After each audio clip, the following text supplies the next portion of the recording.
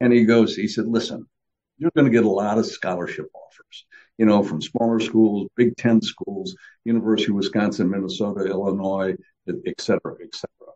He said, and every time you go and visit one of those schools, they're going to roll out the red carpet and show you a good time and everything that this school is offering.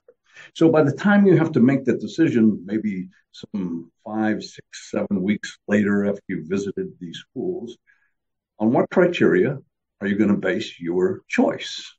He said, my suggestion is choose 3 schools that you would like to graduate from. Not necessarily play football at, but graduate from. Only because the fact that anything can happen during that period of time, you get injured or whatever it might be, but at least you have a scholarship coming out of that.